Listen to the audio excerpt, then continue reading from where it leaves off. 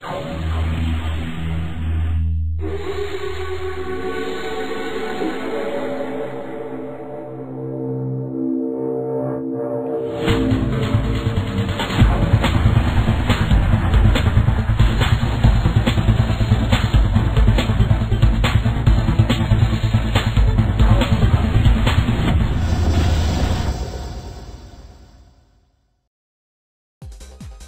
Technologycrazy here, and today I'm going to be telling you a little bit about PHP. Now, PHP and HTML are pretty much almost the same thing. Anything you do in HTML, you can do in PHP, but you can do more in PHP.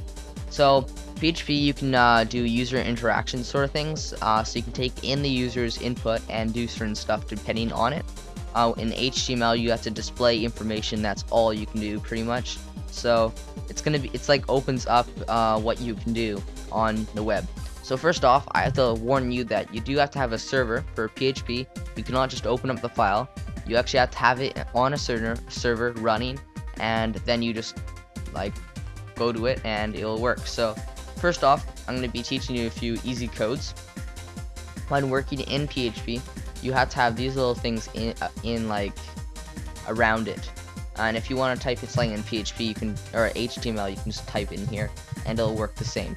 But for PHP, you want it in these little quotation marks. So to start off, one code you can use is print, and I'm pretty sure you can guess what that means.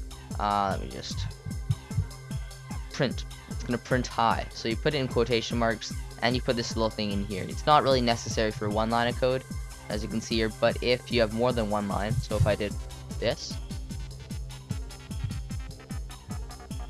and I didn't put this thing here, I would get a little error here. So you have, when you're doing more than one line of code, you actually have to tell the computer there is more than one line. So if I do this here, it's gonna say print hi space, because I put a little space here, and Justin. So if I upload this to my server, by the way, this over here is actually my server, as you can see right here, this is the website link to the server, so it's just updated, and it says hi Justin. And if I do hi, I take away this line, it should say just hi. And by the way, I'm using Dreamweaver CS5. If any of you want this program, it's pretty cool. It's an Adobe program. Just go to adobe.com or something and you can download it. It is expensive, but you can get the trial. So anyways, that's going off topic. One other thing I want to tell you before I go is there's another way of doing this. You can do echo, and then it's basically the exact same thing. Now with print and echo, you don't actually need the quotation marks, but with some things you do. So I'd get in the habit of it. It's easier to see and everything. So get in the habit of putting quotations and marks. But if I do this, it should say hi and then space hi. Yeah, see?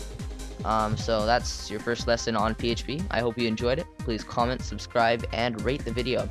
The next video will be on variables, and it's very interesting, so please go and check that out. I'll put the link in the description if I don't forget. If I do, you can go to my channel and check it out. So that's all. Bye.